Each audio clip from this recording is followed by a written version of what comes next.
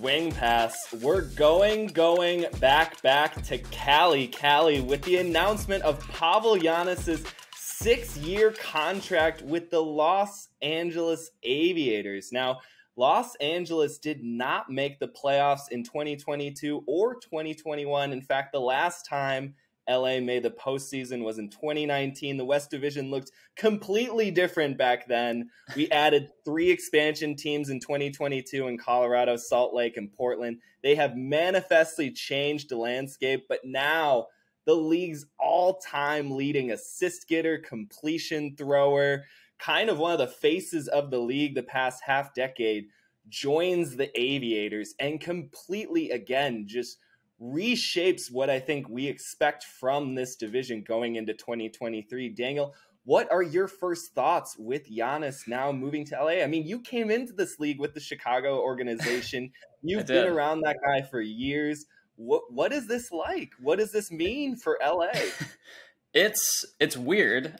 Just looking at that jersey swap image of him in an LA jersey, I still can't wrap my head around it. Seeing it in person on the field, I'm sure will be just an entire different flood of emotions, but it's obviously exciting for LA. Also a 6-year deal. We've never seen anything that length in the AUDL history. As far as we know, we think 3 years is probably the previous high, which also Pawel did sign a 3-year contract with Chicago. A couple other guys signed those as well. I think Nate Goff is maybe in the 3rd year of his 3-year deal as well, but 6 years is kind of unheard of for our sport. That's like half of our league's history. But yeah, it's pretty wild. I'm still just kind of going through my thoughts and initial reactions, but props to LA. I mean, I'm curious to see if there's any sort of bidding war between LA and San Diego once the news came out that Pawel was going to move to California. LA is a fun spot for him to land in just because they've kind of developed this younger core of guys offensively that haven't had like a ton of structure to their offense, but have been playing with the best teams in the West, really, even while they haven't been making the playoffs. So I'm just excited to see what this does to their offense and honestly their defense too. Like lining up against Pawel every single practice now, you assume the defense is going to get better from that. So yeah, just really excited to see what's going to happen. I mean, to your last point about kind of the second order or third order changes, obviously introducing a passer, the skill of Janas to any team is going to make them a playoff contender, let alone maybe a championship weekend dark horse. But I think to your point about what he offers in like a practice environment, I mean, we've heard those stories for years from Chicago about how regimented and disciplined Chicago practices became underneath the regime of Pawel. And you just got to figure that stands to benefit LA in the same ways where they've been playing well. They're a scrappy bunch. But I think back to your article about hybrid types. Los Angeles' offense for the past couple of years has been filled with what you considered, I think, like glue guys. Yeah. Sort of not necessarily anchoring in the backfield, not necessarily always upfield as a receiver, kind of playing that mid-range game. And you saw that a lot from LA last year. I mean, obviously they have Brandon Van Dusen, a candidate for most improved player in 2022. He led the team in assists, raw throwing completions, huck completions. He was a great long distance thrower. But other than that, they kind of got things done through a collective effort. You saw Aaron Weaver around the disc a lot, Michael Keough, Marcel Osborne, Sam Cook, the rookie Everest Shapiro. Everyone kind of showed an ability with the disc, but they've never had a thrower like Pawel Janas on their team. I mean, no one but Chicago has, to be quite frankly, but he just brings a different gravity to this offense. And I was wondering if you could kind of maybe walk through what you expect him to do, if you expect him to kind of slot in as what he was in Chicago, where he was that QB1, that absolute fulcrum balance point for the offense, or if you think he might adapt into a slightly new role, if you think he might become a more hybrid type in LA's offense. I guess what I'm asking is, do you think Pawel becomes more like an Aviator, or do you think the Aviators become more like Pawel's? I think the most likely situation is he slots into a pretty similar role that he was in Chicago, and that they kind of build an offense around this central quarterback who's commanding touches. Like, no one on the Aviators was really a super high volume thrower last season. Van Dusen, I think, completed 450 throws, but Pavel's been in like the 600 plus range each of the last 5 years. So they really haven't had anyone like him before, and I think it just makes the most sense given his experience, given his like veteran leadership too, just having that be the guy with the disc in his hands more often than not. But we're kind of seeing this current trend of like the best players in the league, like Jordan Kerr, Ryan Osgar, Austin Taylor with Atlanta. Like that's probably the best example of putting those guys downfield a little bit more to at least start possessions and having them throw out of an initiating cutter position, which I don't think Chicago tried a ton with Pavel. Obviously, he's so comfortable in that backfield set, and he's such a sure thing with the disc that it makes a lot of sense for him to be commanding touches. But he is also just an extremely talented ultimate player, really all around. And when you get guys that are cutting initially and then can launch hucks out of that stack, that it's like the more likely huck opportunities are created from that situation rather than like a standstill quarterback, a pocket passer in the backfield. So I think like the general concept of getting more motion involved in the offense seems to be good and producing results for teams. So at this point, like if I were LA, I would kind of approach this team with a blank slate, like scrap everything that you've seen from the team over the last couple of years. You have this new roster. You've got this absolute stud and star in Pavel that you could put in the backfield, but you could try him out downfield. And I think Van Dusen also gives you a lot to work with. Like he is a much more aggressive deep thrower, or has been historically. And so, maybe you lean into that, but maybe you like scale everything back and just make it a more conservative offense. I think they're going to have a lot of fun just trying out these different pieces in different places. So it's really a spot where I could see some experimentation, especially early on in the season.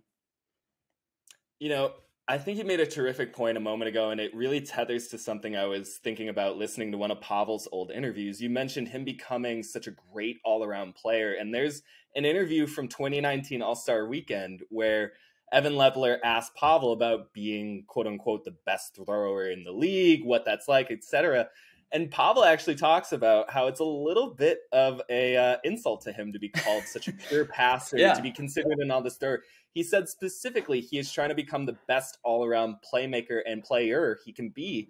And I think this move really kind of gives him a new lease on being able to fulfill the standards he set for himself. I think with the Union, that franchise is so much built off and around him that he was such a central nucleus that it was kind of hard for him to shift much outside of his role. Everything was contingent on what Janas was already providing to their offense. And I think with the move to the Aviators, you might see a freeing up of what you're saying. Maybe he gets upfield a little bit more, starts initiating upfield, starts showing a little bit more of that mobility we saw this last year from him when he scored a career high in goals. I think one of the more subtle ways in which he has evolved as a player is what you were talking about a moment ago. He's no longer a pocket passer. When he came into this league, it was basically Pavel trying to get into power position and boost it to Ross Barker downfield or Jimmy Pardo.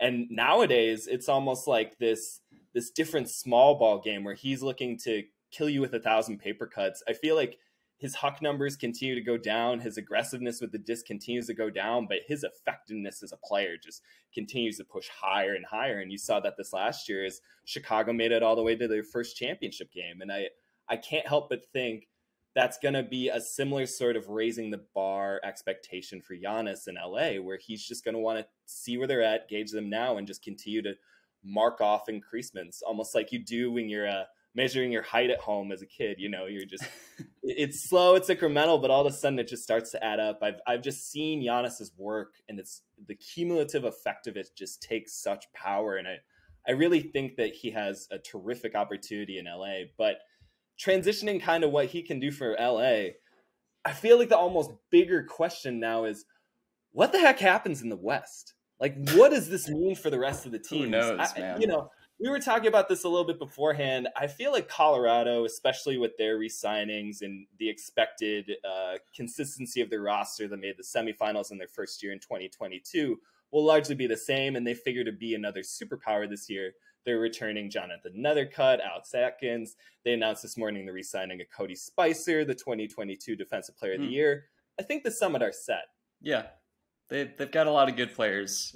Real quick, last note on Pavel. I think whatever role we see him in, his red zone involvement, like I think he's one of the best red zone handlers in the league. So even if he is in more of a hybrid type role, I think especially as they close in towards the end zone, the Aviators were a bottom 10 team in the league last year in red zone conversion rate. And last 2 years. Yeah, last 2 years, right. So like and I feel like that's kind of been a struggle for all the teams out west, as in addition to like all around consistency. So I fully expect him to be like the guy taking charge in the red zone too, which would be huge. But anyway, back to Colorado. Yeah, I think Colorado is, to me, still the clear-cut favorite in the West. Where LA slots in behind that, though, like San Diego and Salt Lake, I would say they're the favorites for the second 2 playoff spots still, but Salt Lake had a lot of variance with them, like a lot of inconsistency, some really bad, like 30-plus turnover games. They were an expansion team playing in the West. It bears to mention that. I know Colorado looks so much different, but they had Jonathan Nethercutt and Jay Frood leading their charge. Salt Lake had Jordan Kerr, who had played 1 season in this league. You know, Joe Merrill, who was fantastic. Jacob Miller, fantastic captains. Like no criticism of their leadership style, but like those were some young bucks. I remember us talking extensively about they did so well in their rookie seasons, but what can we expect as team leaders going into their first year at the Shred? And they, I think, exceeded all expectations. But you're absolutely right. They were so variable. Yeah, they're they're still very young, right? Like they don't have a ton of like these experienced AUDL vets, if any, at this point.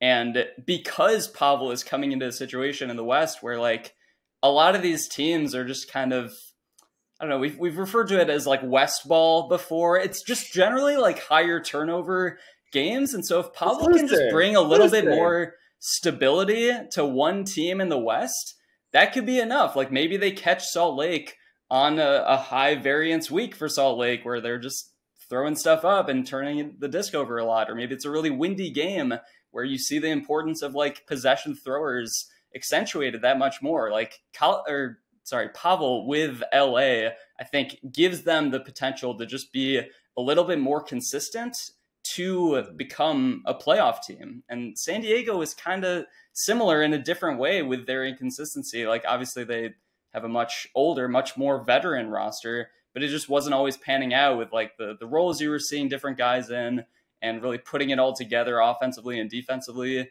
Haven't seen it a ton from them. I mean, they'd still tend to figure it out later in the season. But again, maybe that's something Pawel and LA can take advantage of earlier in the season when they meet, in the first few weeks of the season like they normally do. Because LA and San Diego always play each other close. So that almost feels like even more of a toss-up this year with Pawel joining the Aviators. Yeah, no, I think you're absolutely right. And I think the point about consistency is an especially apt one. You know, San Diego, I think, has made a ton of hay in the past 3 seasons. Their 2 championship weekend appearances in 2019 and 2021, and then their playoff appearances last year. They've gone to now, I think, 5 straight postseasons. Something like that. Did they make it in 2018? It's either 4 or 5 or 5 straight. And I think that, obviously the record is consistency, but their play has been consistent. They have been, over the past 5 seasons, I would say, easily the most consistently performing franchise in that division. You look at every other team in the West who has existed that long. They're 7 wins one year, they're 3 wins the next, they're 9 wins the next year. You know, Aviators being a prime example of this. They made championship weekend in 2018. They fared pretty well in 2019. 2021 was a down year. 2022, they struggled at times, but they stayed competitive. They were dealing with injuries. Like to have consistency in the West right now, I think is sort of a philosopher's stone. It just gives you a little bit more knowledge as to what to expect in the week in, week out churn, which again, this professional schedule isn't something that all players are accustomed to playing with coming out of the tournament structure of college and amateur divisions in the sport. And so I think that week in, that week out, just knowing what to expect, knowing what our discipline is, has gone so far. And I think that you're absolutely right. Janas bringing that into the Aviators is just going to give them intangible that I think is so elusive in this division. There's so much talent. And that's kind of where I want to get to the second half of how this will affect the West. if LA stays the same as last year, I don't know if the Pawel addition by itself is enough. I think if KJ Koo and Calvin Brown can come back from injuries and play a relatively full season, they have the kind of playmaking potential to really elevate LA's chances. But Oakland's a young team. They stand to get better. They started 0-5 last year, which really put them in the hole, but they were really impressive in some of their later season performances. They're still working on that consistency thing, but there is talent there. And I know that they're energized going into 2023. Portland had a very disappointing inaugural season, but it stands to reason that they will bounce back a little bit more in season 2, have some more defensive principles, kind of gird some of the ways in which they would just let games get away from them. Mm-hmm. And then the other 3 teams that are going to be competing with LA made the playoffs last year, are kind of like perennial playoff teams. I know Colorado has only existed for a season, but they've got so much championship experience on that roster.